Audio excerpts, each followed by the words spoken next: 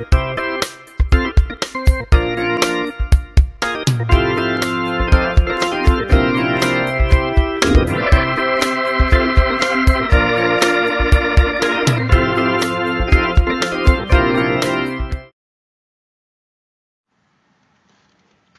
to the Pleasant Green Missionary Baptist Church Sunday School lesson for August 11th. We are in Unit 3. We are in Unit 3 for the summer quarter. The unit title is Covenant, a Personal Perspective. Covenant, a Personal Perspective, or Covenant from a Personal Perspective. And our lesson, we're in lesson 11. Lesson title from the Faith Pathway Adult Quarterly is Loyalty and Devotion. Loyalty and Devotion are devotional scriptures taken from Ruth chapter 4 verses 13 to 17. Our background scripture, Ruth chapter 1 verses 1 to 18. And our printed passage or lesson text is Ruth chapter 1, taken from Ruth chapter 1 verses 6 to 11 and verses 14 to 18. The lesson aims from the Adult Quarterly are: number 1, identify Ruth and Naomi and tell why they were devoted to one another. Number 2, feel compassion for someone in a vulnerable situation.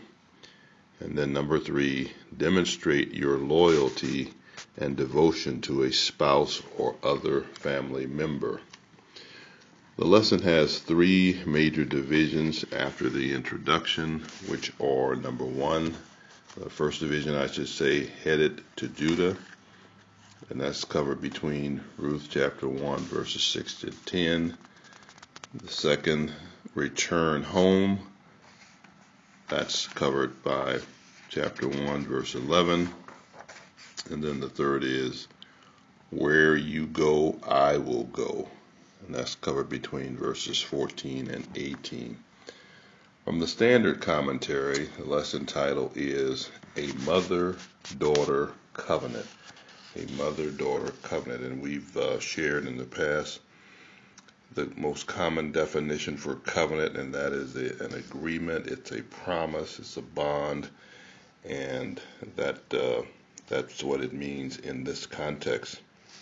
Additional aims are: number 1, recall the dramatic account of Ruth's decision to go with Naomi from Moab to Israel. Number 2, explain how the historical context influenced the decision of Ruth, Naomi, and Orpah, and then develop a plan to assist someone who is experiencing loss and or loneliness. This commentary has 3 major divisions as well. The first is first plea, verses 6 to 10. The second is second plea, verses 11 and 14, and then the third is third plea, and that's 15 to 18. Before we read our lesson text, I want to say a few words of introduction. Ruth, of course, covers a period or documents a period during the years of the Judges. The Judges, or the period of the Judges, lasted from 1370 to 1050 BC, and it immediately followed the entrance of the children of Israel into Canaan, and after the leadership of Joshua, after Joshua and his generation passed on. And it was a period when Israel was a loose confederacy, if you will, of tribes, and the judges were called by God to deliver them from surrounding nations that had subjected them, or that were afflicting them in one way or another because of their sin, because they had strayed away from adherence to God's law, and they had sinned, and in many cases gone whoring after other gods, the gods of the heathen around them. And the book of Ruth is, as if you're familiar with it at all, you know it's a love story. It is one that contrasts some very hard times and some very tragic times with the love and faithfulness and loyalty that is really uncommon. But God uses the faithfulness and the love and the self-sacrifice of other people to reach the ones that He loves. And there's a lot more to the backstory, if you will, and a lot between the lines when you read through Ruth that's not told, that we have to make some kind of assumptions about. For example, Naomi obviously withstood a tremendous hardship in losing her husband and losing her two sons within 10 years of leaving Israel, Bethlehem, and her daughter-in-laws were extremely impressed by her in one way or another. And I happen to think one of the ways they were impressed by her was how she handled that hardship, and how she had an unshakable faith in God. And her relationship with God obviously was something that impressed certainly Ruth, if not Orpah as well. So before we read our lesson text, the first 5 verses of the chapter basically have to do with a famine, a severe famine being in the land, Bethlehem, and Ruth was married to a man named Elimelech, and Elimelech moved his family because of that famine, some 70 or more miles to Moab, and he had 2 sons, Mahlon and Chilion, and they moved there, and we're not sure exactly when, but sometime perhaps within the first few years, Elimelech died, and his sons took these daughters, Ruth and Orpah. They were Moabite women, and they lived with their mother for 10 years, and then each of them died, and apparently in very short order, one after the other, leaving Ruth bereft of her husband and her 2 sons, and the 2 daughters, of course, bereft of their husbands. And it's really easy to think, well, maybe God was punishing Elimelech for moving his family instead of trusting God through this difficult time in Bethlehem, this famine. Others stayed, and perhaps they weren't as well prepared as they were. They didn't have food stores like others might have had. But we can't assume that. It's really not.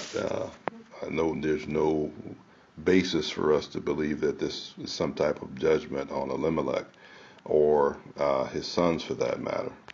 So our lesson text picks up at verse 6, and it says, "Then she arose with her daughters-in-law, that she might return from the country of Moab, for she had heard in the country of Moab how that the Lord had visited his people, giving them bread.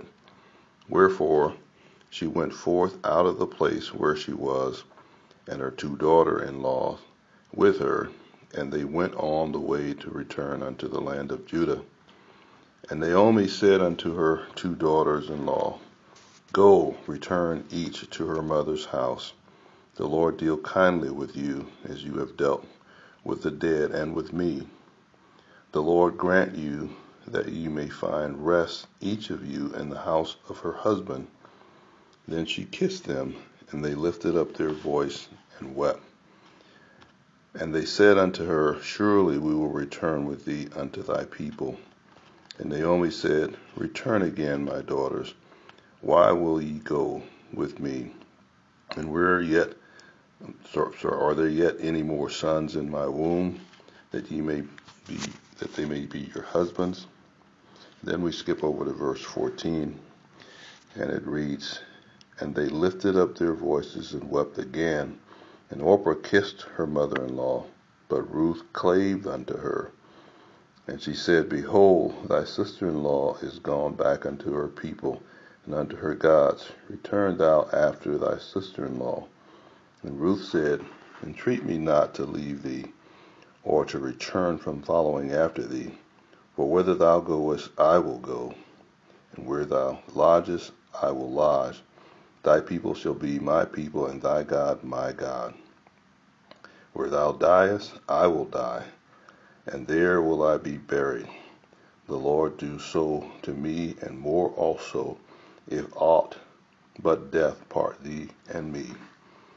When she saw that she was steadfast minded to go with her, then she left speaking unto her.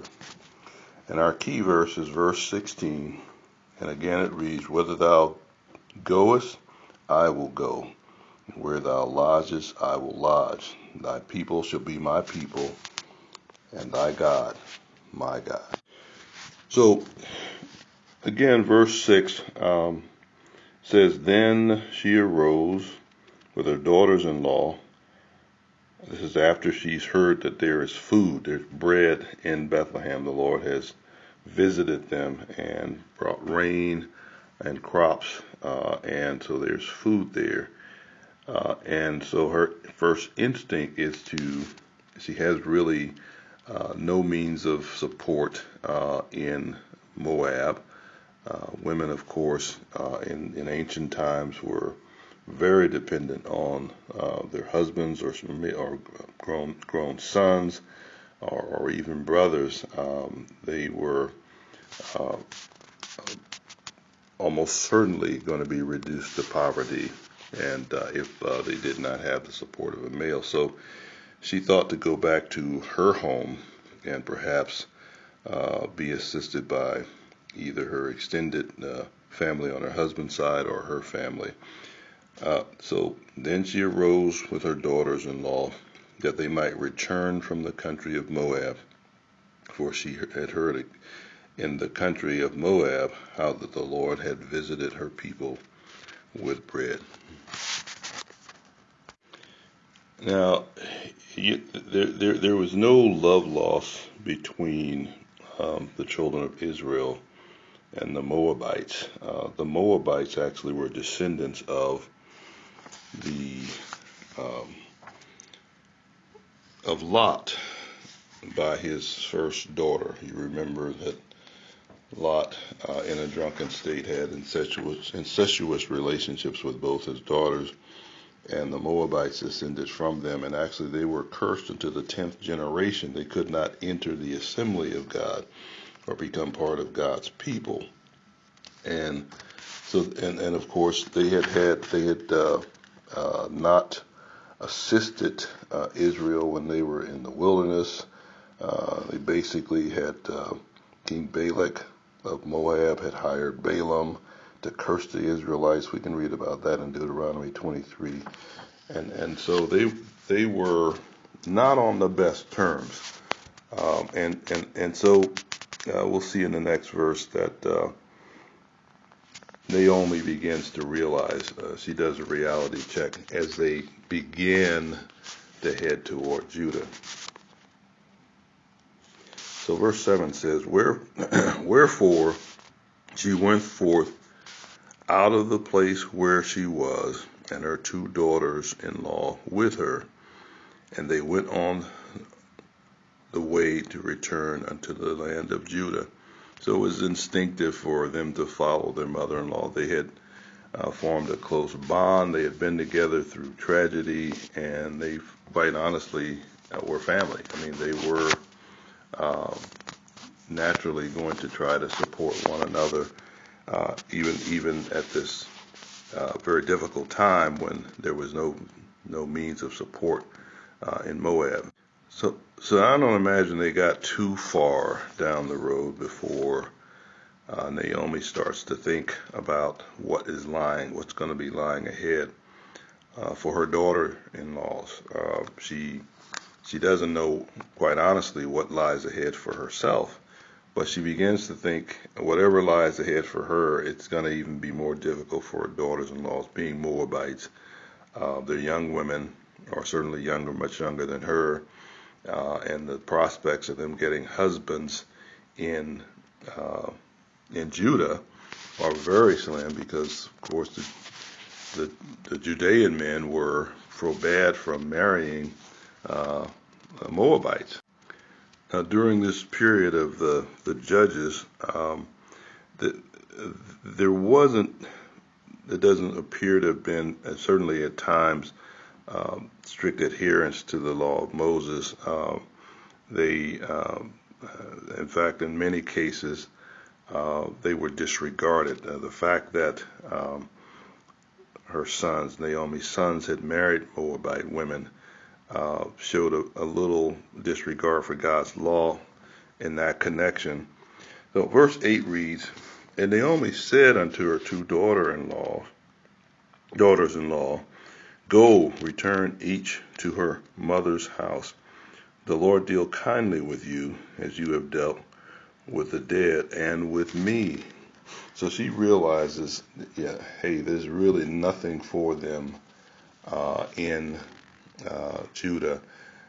They are well-wishing and wanting to help me, no doubt, but it's going to be very difficult for them there, and they would really fare better if they stayed here in their own country and go back to their mother's house. Now, the reason she perhaps mentions their mother's house is because she probably would feel some guilt in taking them away from their own mothers to basically help and support her as daughters.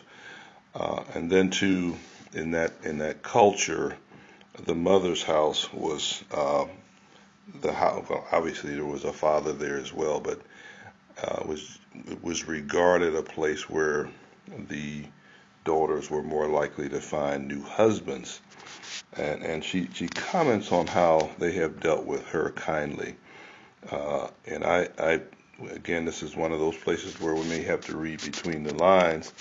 You reap what you sow, and I can't help but think that Naomi had showed them great kindness, and certainly they returned great kindness to her. And so she's really trying to be practical here, and just realizing that again, it's going to be very difficult for her, more difficult yet for them, because it would be difficult for them to find husbands there, and she realizes a lot more difficult for them to find husbands in their own land. Now, one of the commentators says that the word covenant is not actually used in the book of Ruth, but Naomi's desire for the Lord to deal kindly with her daughters-in-law includes a Hebrew term that is used frequently in the Old Testament situations involving covenants and oaths. And the term may signify willing devotion, kindness, and or mercy that an advantaged party extends to someone disadvantaged. So she has felt as if she's been in a covenant relationship with them because of the kindness they've extended to her. And I'm sure vice versa, she's extended kindness to them, and perhaps she extended kindness to them first, and of course they returned that kindness to her. Verse 9, she says, "The Lord grant you," and this is kind of a pronouncement of a blessing, "the Lord grant you that ye may find rest, each of you, in the house of her husband." Then she kissed them, and they lifted up their voices and wept. The Hebrew word translated rest sometimes describes a place or state of peace, security, relief from anxiety, and that no doubt is what is suggested here. Naomi really is probably concerned about the worries that they may have, the travails that they may have.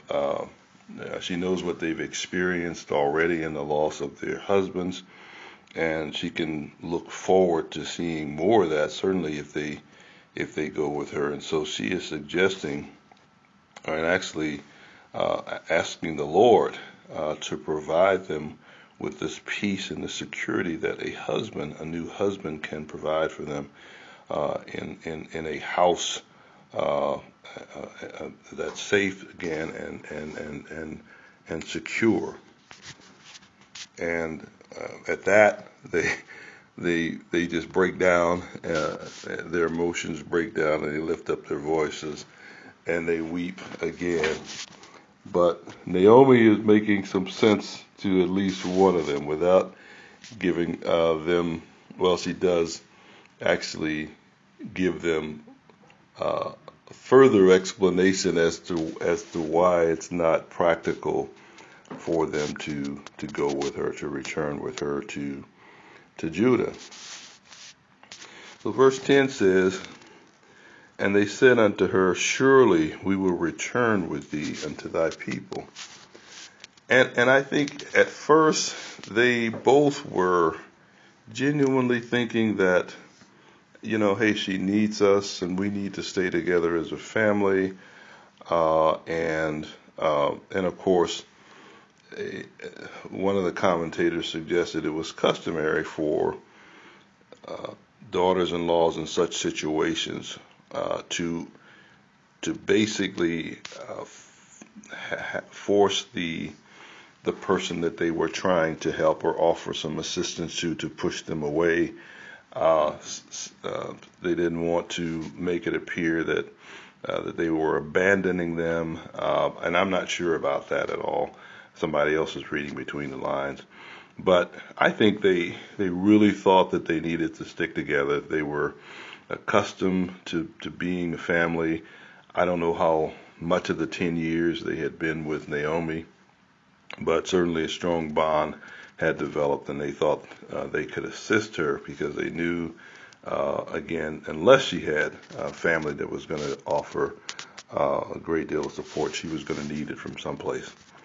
So she said, so they offer, they insist on returning with her to her people. Again, not thinking it through as practically as they perhaps should, and at least one of them will here in just a minute. And I'm not suggesting that Ruth doesn't think it through as well, but Ruth has reasons for committing, and as we'll see later, cleaving to Naomi, and we'll get into those later, at least some thoughts about those. So verse 11 is the second plea, reads, "And Naomi said, Turn again, my daughters, why will you go with me? Are there yet any more sons in my womb, that they may be your husbands?"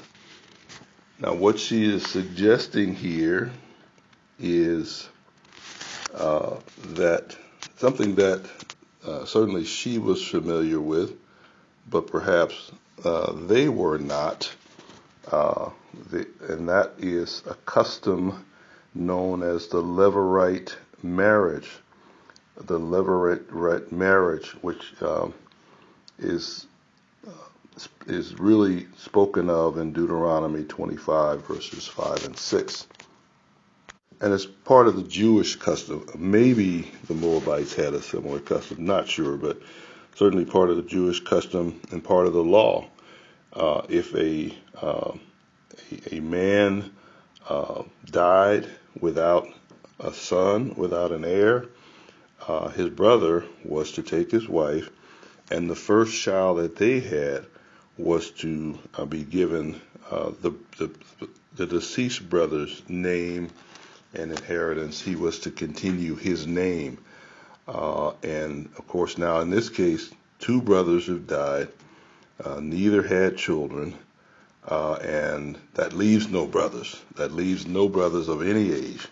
And so what Naomi is saying is, hey, we don't know whether she was past menopause or not. Maybe she wasn't, but nearing it. But she said, are there any more sons in my womb that they might be your husbands?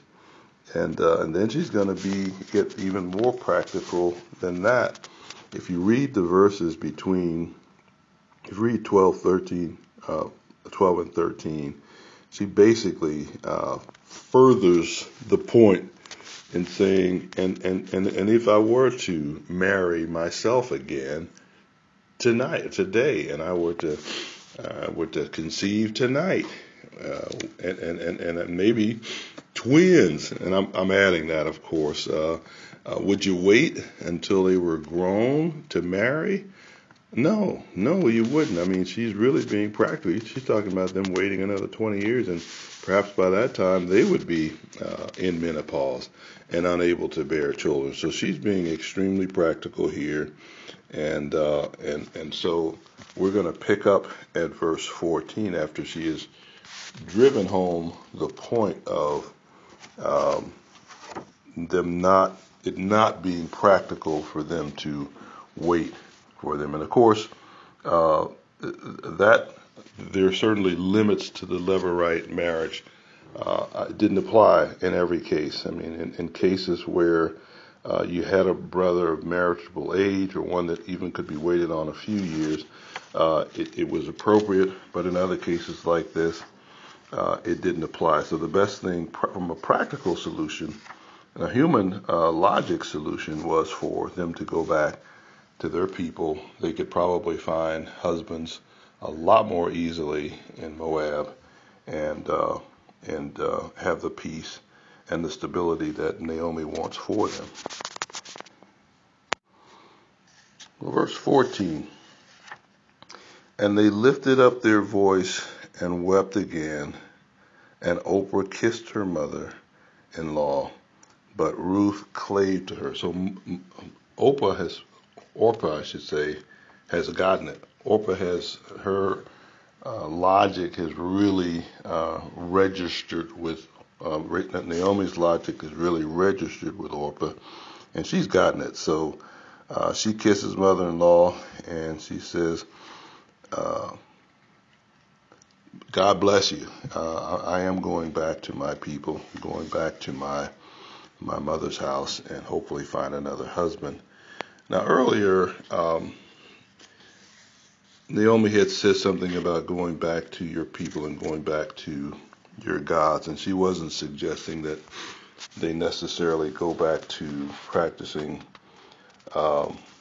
being heathens, but she knew that there was going to be a significant cultural change for them in Judah. That was something else, and they would be more comfortable in their own culture. So again, Orpah got it, and she returns to her mother. But when it says Ruth clave to her, this word clave is the same word that is used in Proverbs 18:24, which reads, there is a friend that sticketh closer than a brother. It's the same word that's used in Genesis 2:24, when the Lord says, male and female made he, and the man shall leave his father's house and cleave to his wife. And so it talks about a sticking as close as possible to her. That's what she is doing. She's sticking as close as possible to Naomi. So verse 15, this is the third plea, okay? Orpah's gone. Verse 15, and she said, behold, thy sister-in-law is gone back unto her people and unto her gods. return thou after thy sister-in-law. So she's saying, hey, Orpah got it. You need to do the same. She's made the practical choice, and you need to do the same. And she's already made the case. Not going to be any more husbands coming out of me. So, and I don't know what's lying ahead for me. Only God knows that. And I'm reading between the lines here. So you need to do what's best for you. Now, I said something at the outset about kind of having to read between the lines, can fill in some blanks here. The next few verses are going to be some very passionate statements made that were really caused by an impression that it made on Ruth by this woman Naomi that actually caused this deep love and loyalty. We're not told anything about the relationship between Naomi and Ruth. There's nothing said about what Naomi did or said to her daughters-in-law, but you have to know that Naomi made a tremendous impression on her. She showed her love. She showed her God. She showed her loyalty herself, and so Ruth is loyal to a fault because of this significant impression that Naomi has no doubt made on her. And again, reading between the lines, but it's the only thing that I think is practical to assume.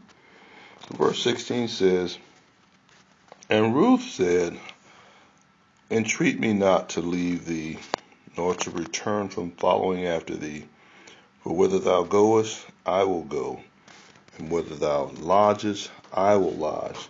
Thy people shall be my people, and thy God my God." So what is she saying here? She's saying, and from the NIV it maybe reads a little clearer. It says, "But Ruth replied, Don't urge me to leave you or to turn back from you. Where you go, I will go, and where you stay, I will stay. Your people will be my people, and your God my God." She's saying, don't try to convince me. Doesn't matter how logical it may seem that I should go back to my people. I'm sticking to you as closely as I can. He said, wherever you go, I'm going with you. Wherever you stay, I'm staying with you. And she's saying, your people are going to be my people. In other words, she's basically abandoning her people. She's leaving her people, and she's going to adopt Naomi's people, the Jewish people, the Judean people. And she's also going to accept Naomi's God. Now, why would she be so willing to do this? Again, I said you have to conclude that Naomi has made a tremendous impression on her with her love, her character, but she's also shown her God. Why would she be willing to abandon her gods and embrace Naomi's God? Because Naomi has no doubt showed her a faithfulness to this God despite her the great trials that she's been through. And I happen to think that the way that Naomi dealt with the loss of her husband and dealt with the loss of her sons in faith and not abandoning her God, not accusing her God or cursing her God, but in faith really inspired like faith in Ruth. And certainly we want to have the kind of impression on those around us that cause a fierce loyalty and devotion to us, but better still, we want to be loyal and devoted to others. And I think once they see our loyalty and our devotion and our love, they will return the same. You reap what you sow. The universal principle of the harvest, the universal law of the harvest, is what we're talking about here. So she's made this profound statement here of commitment. And keep in mind, she has no obligation whatsoever to care for Naomi. Naomi is not her mother, and Naomi, of course, is Jewish, and she's Moabite. She can go back and take care of her own mother in her, no doubt, old age. So she's not obligated to do this. This is a devotion that's born out of love. Verse 17, where thou diest, I will die, and there will I be buried. The Lord do so to me, and more rather also, if aught but death part thee and me. Let's read that from the NIV as well. Where you die, I will die, and there I will be buried. May the Lord deal with me, be it ever so severely, if any, or if even death rather separates you and me. So this is a curse she's pronouncing on herself if anything comes between them. And again, she's not even allowing that death will come between them because she wants to be buried where Naomi is buried. Now this is some kind of fierce loyalty, some kind of love. Would to God husbands and wives would speak this to each other in their vows. Maybe I've heard this spoken once or twice in wedding vows, but this is the kind of commitment that God wants us to have one to another. Certainly husbands and wives, and not just husbands and wives, but he wants us to be devoted, loyal to those we love and to those who are in need, and we have the means to provide for their needs, or to assist them in their needs. So she's saying, nothing is going to separate me from you, and if something does, may God do the worst to me, and more than I can imagine, or more than I can speak. That's a serious curse to pronounce on yourself. So after her making this profound statement of commitment, and then pronouncing a curse on herself if anything comes between them or separates her from them, even in death, Naomi is just, she throws her hands up. And verse 18 says, when she saw that she was steadfastly minded to go with her, then she left speaking unto her. Steadfastly minded. We need to be steadfastly minded about things. We need to be steadfast, unmovable, always abounding in the work of the Lord, for as much as we know our labor is not in vain. We need to be steadfast about doing the will of God, and about being showing God's love in tangible ways, through loyal commitments to assist, and such as Ruth is doing here. And this is an incredible love story, first of all, between mother and daughter-in-law.